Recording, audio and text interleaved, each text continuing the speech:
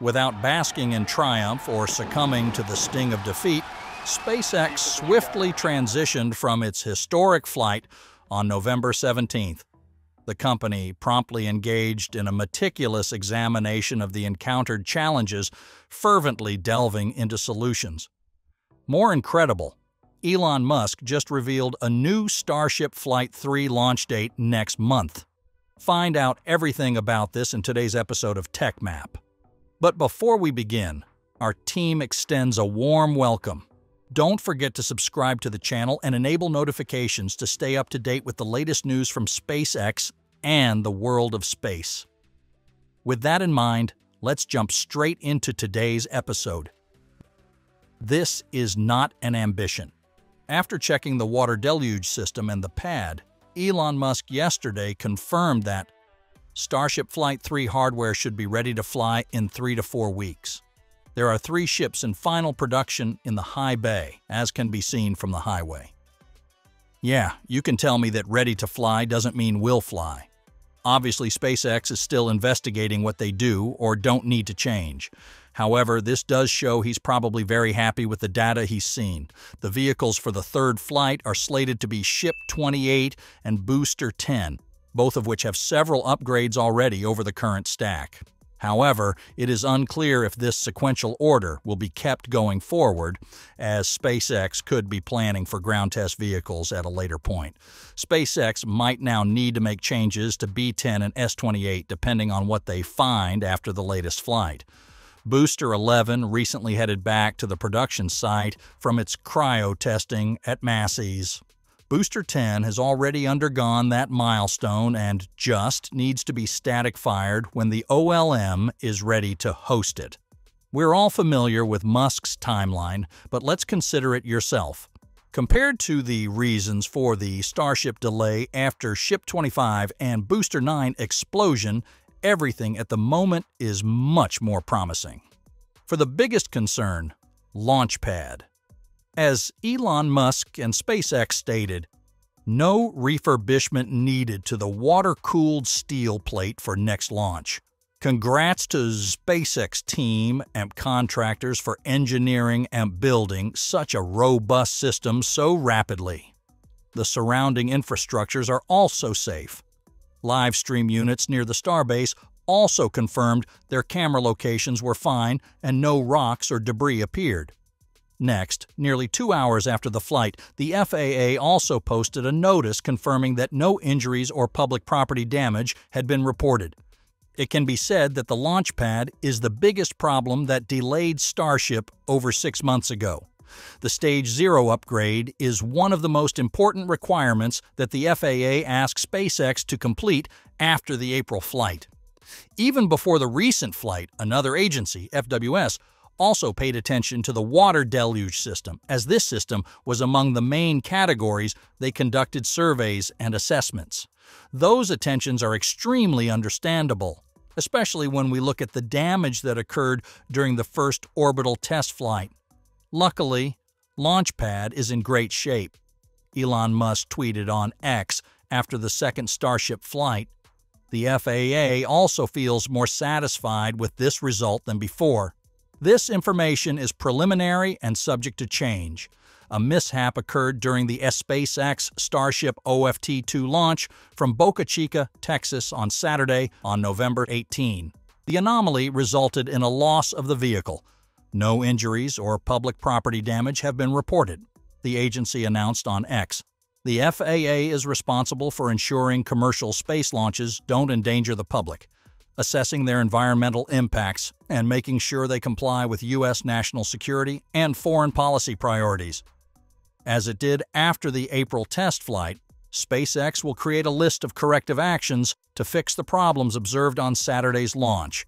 The FAA will approve the list and ensure SpaceX completes all of the actions relevant to public safety before issuing a new commercial launch license for the third Starship test flight.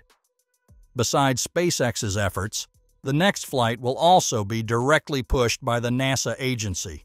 Starship mega rocket didn't ace its second-ever test flight Saturday, but it performed well enough to NASA hold its expectations on Elon Musk's SpaceX. Congrats to the teams who made progress on today's flight test.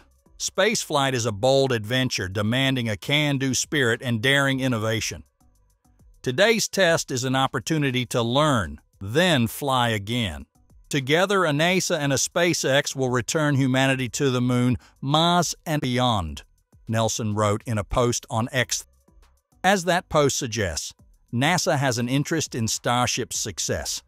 The space agency chose Starship as the first crewed lander for its Artemis program, which aims to establish a sustainable human presence on and around the Moon by the end of the 2020s.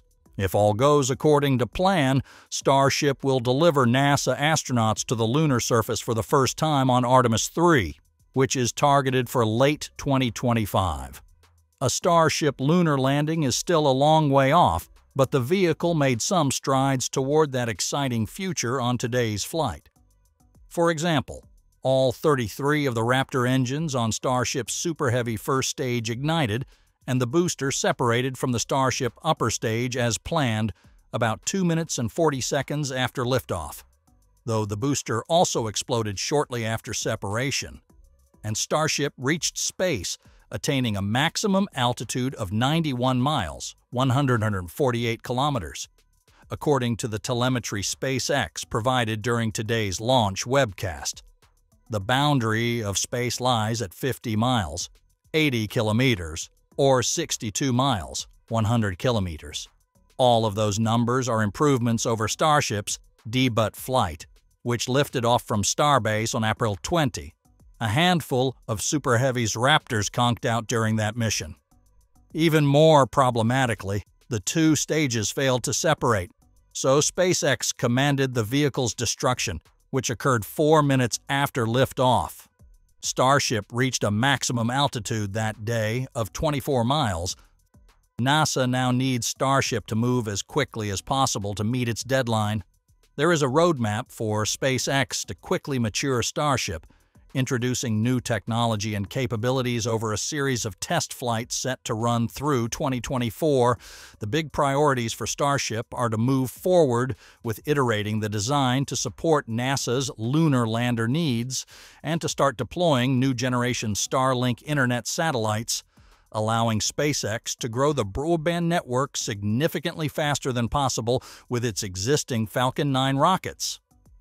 At some point during this sequence, which will play out over the course of several weeks to several months, SpaceX will launch the human-rated lander version of Starship without anyone on board. Once the depot is at full capacity, Starship will dock with it, receive a fresh supply of methane and liquid oxygen, and then light its Raptor engines for the journey to the Moon. All of these will launch on top of the Super Heavy booster, likely alternating between launch pads in Texas and Florida. Despite different cultures, NASA, the often bureaucratic and conservative government agency, and SpaceX, the fast-moving company that likes to design, break, and fix things, are tied at the hip. Without SpaceX, U.S. astronauts would still be reliant on Russia to fly to the International Space Station. Without NASA's support, SpaceX probably wouldn't be here today. NASA officials have said that their cooperation with SpaceX in developing the Crew Dragon spacecraft for space station ferry flights has laid a foundation for their newer partnership on the Starship lander, which will be NASA's first human landing system, a critical piece of the agency's Artemis program to return astronauts to the Moon. In short, as with any rocket development program, and especially the largest ever assembled, SpaceX's timeline for the next Starship flight is likely to evolve and change. We hope that it happens as soon as possible. And that just about wraps it up for today's episode. Make sure you subscribe to the channel and turn on the notification feature so you don't miss any space-important updates. Your support is our driving force to continue delivering high-quality content. Thank you, and we look forward to seeing you next time.